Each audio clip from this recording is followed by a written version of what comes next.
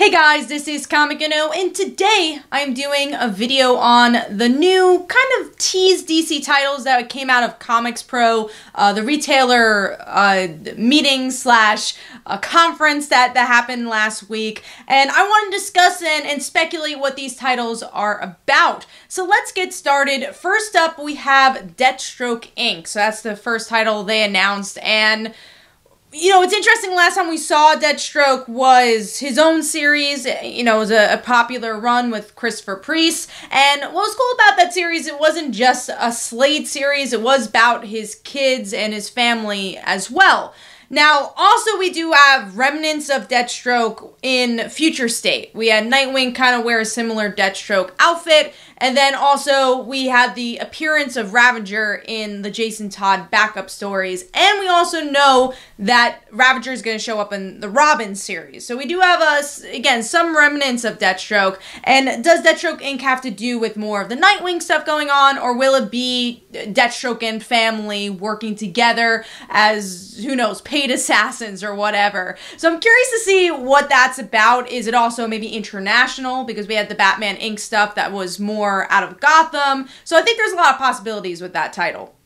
And also a title I'm very much looking forward to, and probably more of the ones I'm more excited for.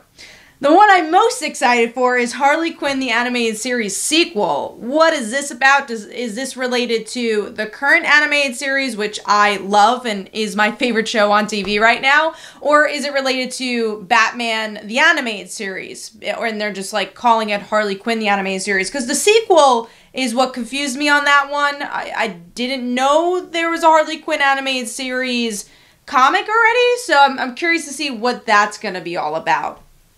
Moving on to Wonder Woman's celebration of her 80th anniversary. So I'm sure this is going to be an anthology, a one-shot. We've already seen some celebration with Wonder Woman with the Sensational Wonder Woman, I believe it's called. It was a digital series. It's coming out printed soon, or already came out.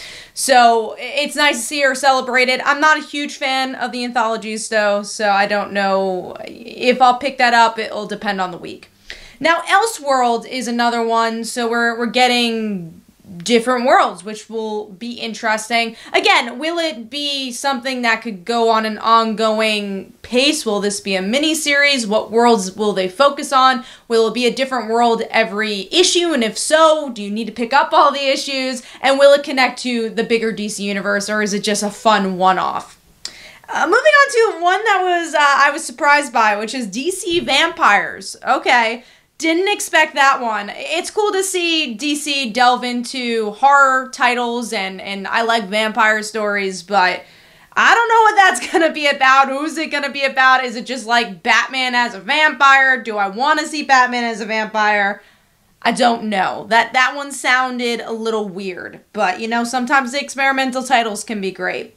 Another one is Robin and Batman, and that's how it's worded here. It's not Batman and Robin, it's Robin and Batman. Now, obviously curious, will this be a Damian Wayne and Bruce Wayne title? Will it be maybe another Robin, Tim Drake, and some other character? Could it be the two Tims? Could it be the next Batman and Tim Drake? That'd actually be a lot of fun. Two Tims would definitely be a series I would read. So I'm curious exactly who will be in this title. I think there's a lot of options, but again, why is Robin the name that goes first? You never usually see that, especially on like a selling level. Like, you're always gonna have Batman first. I'm curious if it was just worded for the press release that way, or if it actually is worded that way for a reason. Next is Joker, a puzzle box. And my guess with the title like that, it's probably a Black Label book. We've seen one-offs like Harley Quinn, Criminal Sanity, whatever that title was.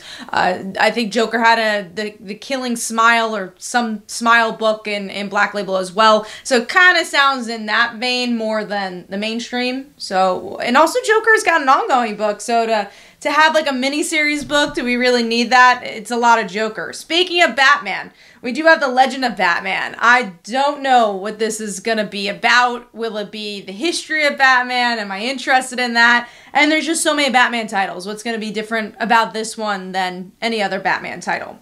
Another one I'm really excited for is Crush and Lobo. I love Crush, and I think her dynamic with Lobo will be very interesting. We saw a little bit in Teen Titans, and I'm glad that they're pioneering Crush's character, because I thought she was great in Teen Titans. I'm glad she has a home to stay at, and hopefully she'll show up in like Teen Titans Academy or whatever. But I'm glad that she's getting a series of her own as well. And it makes sense with Lobo and the popularity of his character. And it'll be interesting to see the father-daughter relationship there, and why they're even hanging out. Next up is Nubia and the Amazon. So we did have a story with her in the backup of Immortal Wonder Woman, I believe. So it's cool that she's getting the title. I haven't been able to really get into the character, but maybe a series will help that out.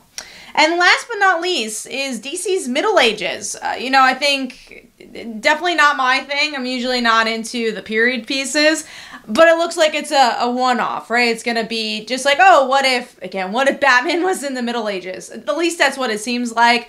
We'll see. Again, not a huge fan of that. Maybe King Arthur will show up or whatever.